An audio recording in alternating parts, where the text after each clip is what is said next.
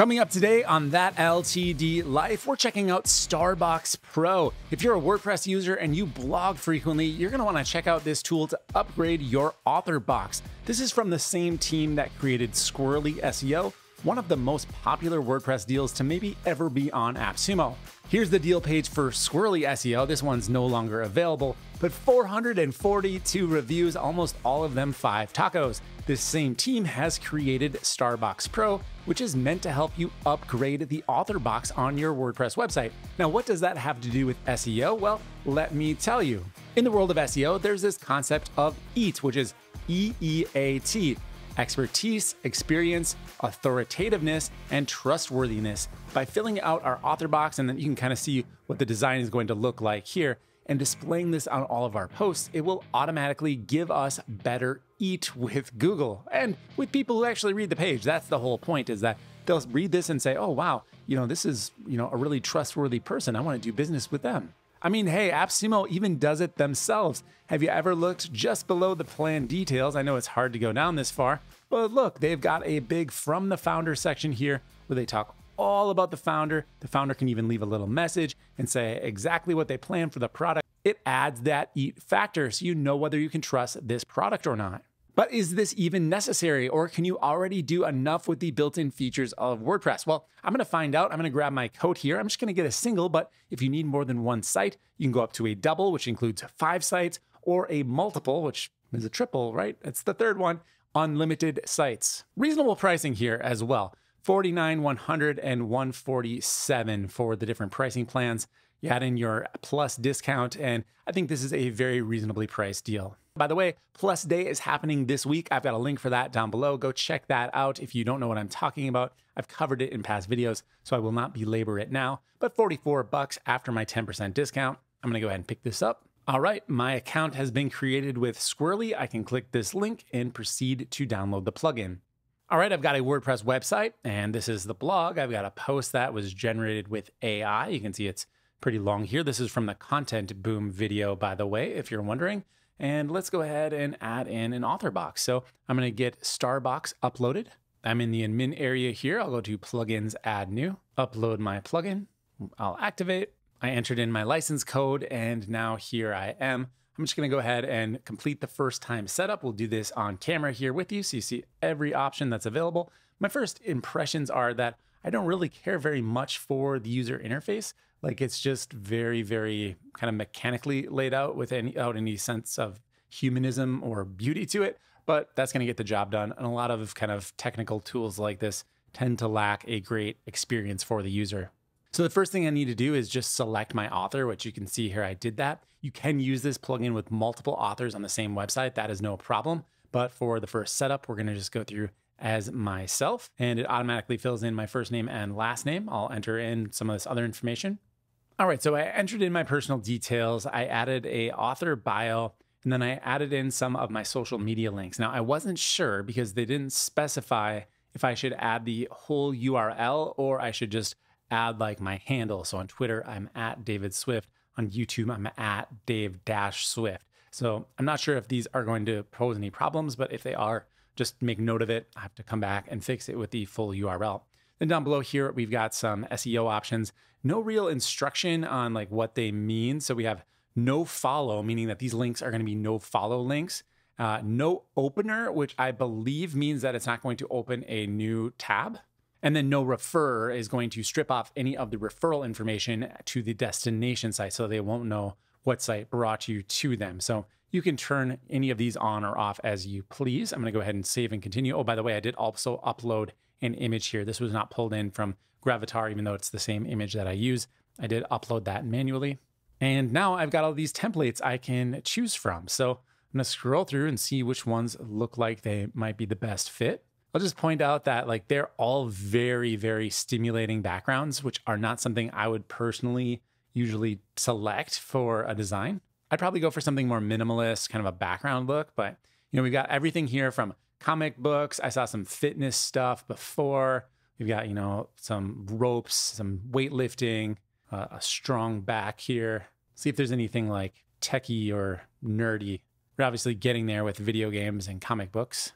There's a lot of different templates. So I'm just going to start clicking on some of these to preview them. So here's a nice hot air balloon. So here is what that would look like. I assume you'll probably be able to swap out those images. I don't see any reason why you couldn't. Yeah, and each one of these templates actually has a bunch of different variations. So you can see that's a slightly different layout. We've got this layout here up above. Now, some of them look like the image is actually cutting off the title. So that's a little bit strange. And even my job profession here is kind of getting cut off. There is some sorting up here at the top. So we've got highly visual, which all of those kind of felt like they were highly visual. Then we've got standard, which I think I'm going to be more in this realm. That looks better to me. Yeah, here's another one. And here's the last of the standard. All the standard look very, very similar. And then there's also modern, which these look more like signatures you'd see on someone's email, right? There's only 5 of these. Here's 1, 2, 3, 4, and 5. All right, so I'm going to go with this one right here, and I'm going to see how much customization I can do to, the colors, the typography. I find it unusual that it's using such different typography than actually on the site. It's definitely being pulled in from the plugin. So let's see what customization we have. But I like how it's just like a clean, it's my name, here is my bio, those are my social links. That makes sense. All right, so we've got some filters here. We can change the brightness, the opacity, the grayscale, and the saturation. So I'm gonna go to opacity, make it more see-through. Nothing's really changing. Increase the grayscale. Nothing's happening in real time as I change this. Yeah, like none of these options work at all for this particular theme. I'll try a different theme just to see. Maybe it only works with these more visual ones. All right, I'm gonna choose this. Yeah, now it's adjusting that background image quite a bit. So these are probably CSS controls for an image, and I didn't have an image, I had a color, so it didn't have anything to change. So I can make it more opaque, grayscale. But you notice here, even just with like their default settings, the type does not look great. So I'll definitely want to change that. Now, my question before was, can I change the background image? And certainly I can here. So I'm just going to grab any old image that I have on the site already. How about this skateboard? We'll load that in. And sure enough, you can put any image on the background. So you're just basically choosing the layout that you like. And now I can move this box around with these little arrows. That's kind of a funny interface. I can't drag it manually. That feels like maybe it should be the case, but you can't. All right, so we are currently editing the background image, right? But I can also change the border here. So if I want to add in a border around my information, I can do that. And finally, I can change the panel. So let's see what that looks like. All right, so that adds basically a ribbon essentially over the top of the background image. And if at any point I just want to go back to the beginning, I can reset the options, and then here I am. It doesn't change that background image back though, so that's very interesting. I'd kind of have to just go in and repick the theme. All right, I'm going to choose this one right here. There we go. That looks a little bit better probably than the last theme, although my bio is being cut off, so I definitely would want to go in and tweak those options. They asked some very confusing questions in the setup. So you can hear it says, I am a content creator, and then my job title is also content creator. I probably wouldn't need to fill out both of those. So I'm going to save this, but let's edit it and make that content look a little bit better. Now, before I do that, the next section just kicked me into the display options, which is showing where Starbox will load. Now, if you have a lot of different custom post types, like clearly this website does, I could turn it off on certain post types. Maybe I'll just toggle them all. And then, okay, I want to deselect all. I think they should add a button for that, because really I just want it on the posts. And because there are so many post types, it's literally going to take me like 2 minutes to check all these boxes. All right, so I will save this now and finish up. So now that I've saved my author box, under the author section, I can see my author here. I can click to edit the author.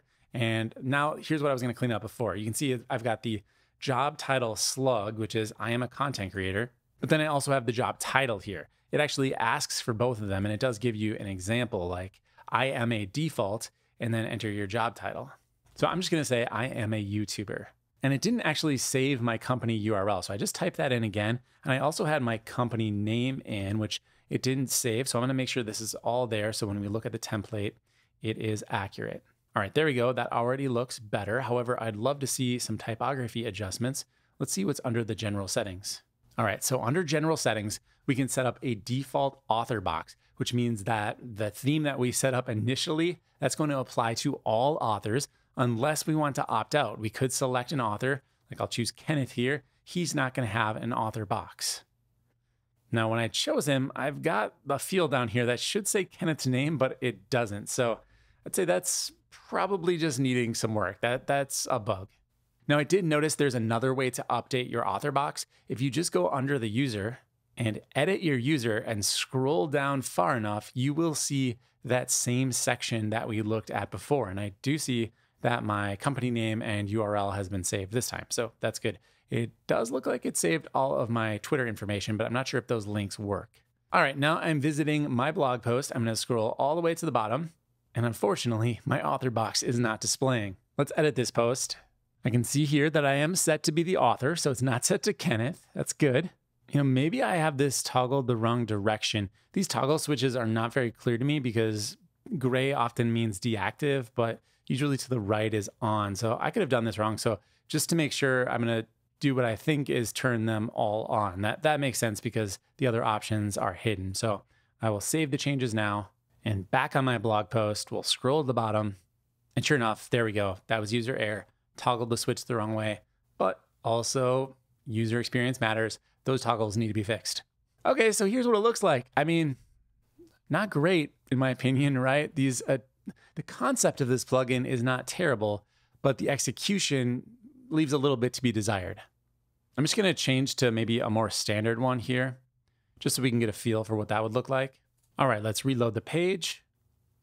And there we go. That already looks way better in my opinion. Now there is supposed to be a second tab over here for latest posts. And actually it is there. You just can't see it because it's got white text. So this may be an issue with the theme because it does seem now like at least the body copy here is using the correct theme font. So that's where it should pull in this information from, but it didn't seem like it was on the other template. So any regard, I need to do some CSS here to make this look nice. It would be great if that was built right into the plugin because there will obviously be some issues with certain themes where you need to customize things for your author box.